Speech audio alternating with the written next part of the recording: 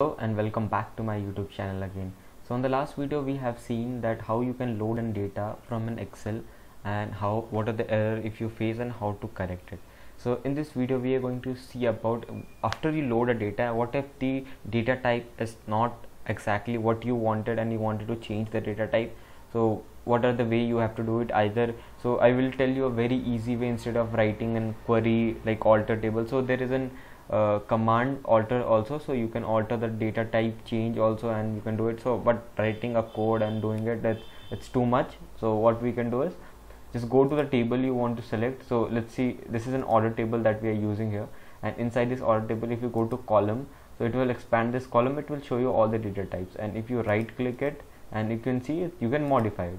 So once if this modification is opening, and see now if I want this profit, so if I want this profit not to be in float but in to be int, so if I go to float and I try to select an int, and if I try to save it, it shows an error, saving changes is not permitted. So what we can do it, either it's asking me to drop this table and recreate it, and for that table I have to give an data type as integer.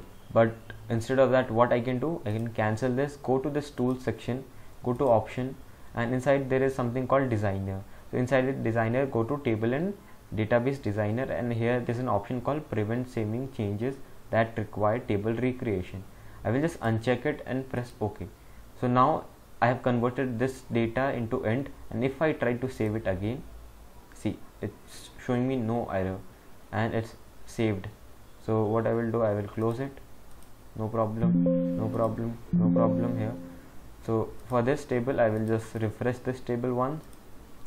Let's see the columns back again. Now you can see on the profit, now profit is an integer.